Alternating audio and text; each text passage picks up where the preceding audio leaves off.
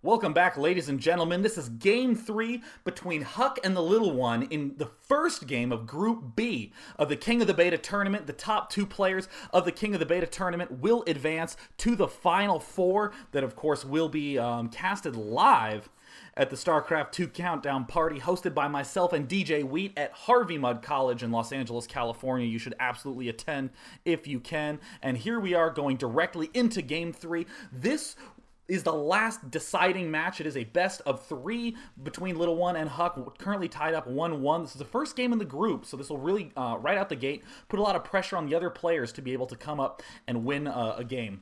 Looks like Little One spawning here in the bottom as the Teal Terran at the right. We have HuK as the green Protoss. HuK again with that very, very early scout, sending that probe out right away. He easily makes up for this by the fact that he just gets so many probes early on. He just really delays getting that gateway up. Little One doing his same style, getting that supply depot behind the back of his base. And Little One, again, showing his trademark creativity in Game 1. Or excuse me, in, I guess, both games. In both games, he's been doing this weird barracks Hellion rush early on, and then, I guess, transitioning into tank battle cruiser for good old 35-minute games. Regardless, I'm happy he's doing it because I'm just as excited to observe these games as you are.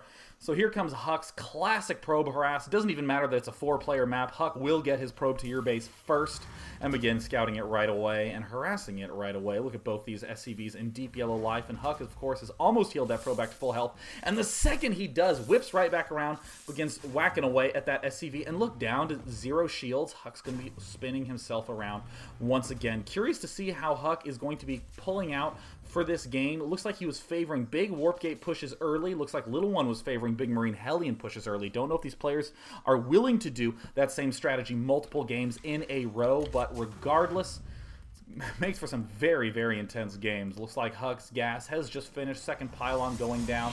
Those probes coming out at a very fast rate. Ordinarily, most players get this gateway finished right around 17 foods. They can start that cybernetics core, but it looks like HuK is getting a cybernetics core around 19, or maybe he's not getting it. I don't see a cybernetics core anywhere. It looks like he is just caught up with this probe in the middle of the map that looks like has just died. So there's the very late cybernetics core by HuK. But once again, the one thing where HuK never misses a beat is getting up as many probes as possible, devoting a lot of Chrono Boost to it.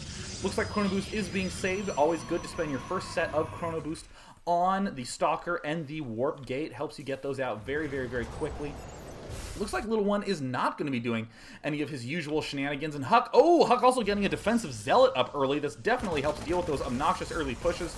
And trying to get some free probe kills, excuse me, is not going to work out for the Little One today. He's trying to bounce around to the back to get in some good position, but I don't think HuK needs to be drawing these 3 guys off mining at all. HuK definitely needs to be popping guys into that gas geyser. He is getting Warp Gate right away. Still has a lot of Chrono Boost saved up. And the Little One, so interestingly, getting a Reaper now. Wow, Reaper straight into factory. You never see the style of play elsewhere, but here is a Hellion coming out very early. A Hellion, one of the biggest damage dealers in StarCraft 2. I mean, for the buck, it does more damage than pretty much any other gateway unit. The problem is they're just so flimsy, and you have to get them in a good line to be able to maximize the damage. And it looks like that one Marine was able to make it home, but either way, HuK is going to be able to put a ton of pressure on early. Uh-oh, here comes one Hellion. Oh my god, HuK has it.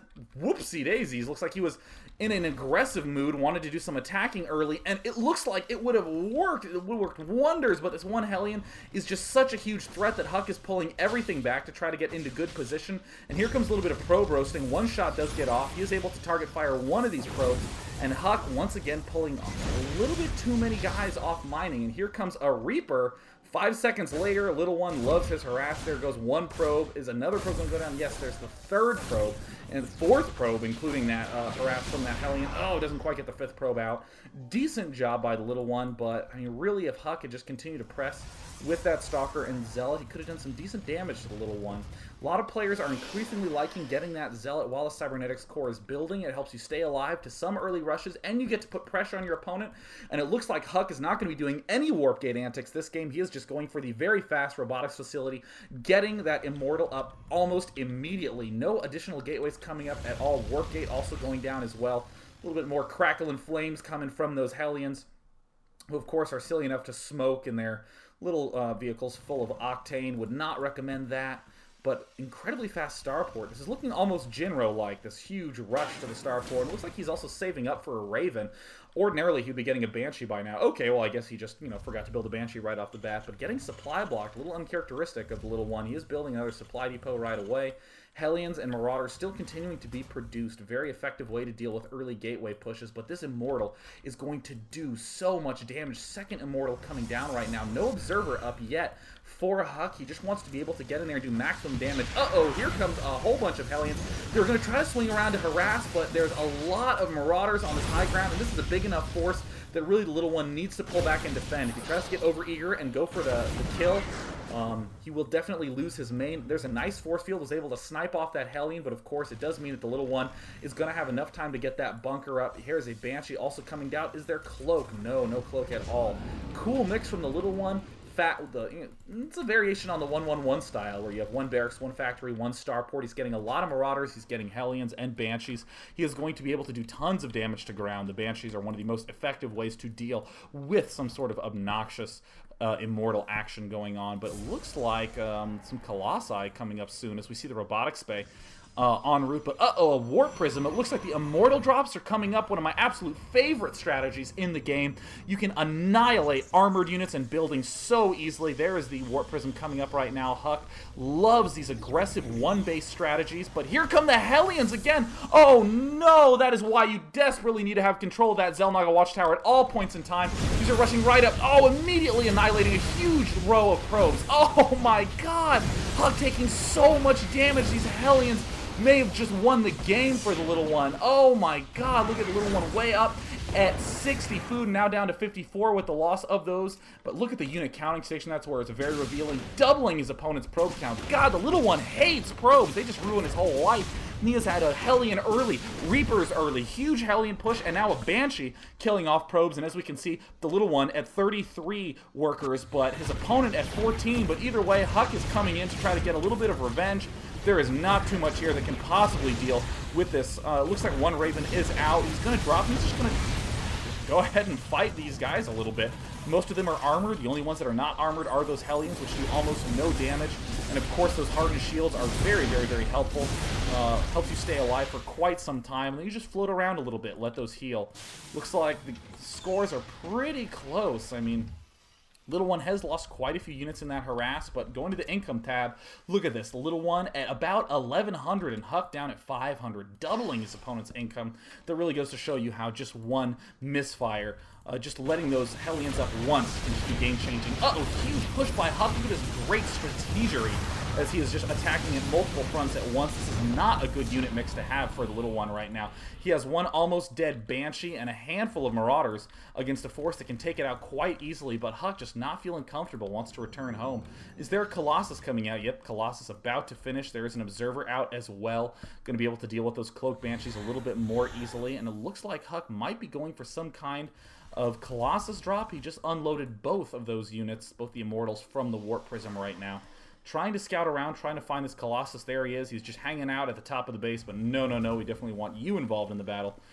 Not sure exactly what HuK is doing with this Warp Prism. I would have preferred to see him be a little bit more aggressive with it, but now that there's a Viking out, that will shut down a lot of that fun. But it looks like HuK is just preparing for a huge push. Does he have range upgraded? No, he is just relying on 2 warp gates making stalkers and then a lot more units to harass. There's that Warp Prism there, checking out everything that's up. Oh no, it's getting caught at the worst place possible.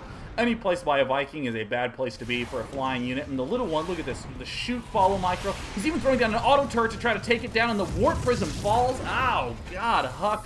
Big blunder that's going to allow Little One to have quite a lead at this early stage, and in particular, Little One does not need to really worry about harassment. He's feeling comfortable at home in his base, no need to begin panicking. Little One also adding on plenty of Banshees.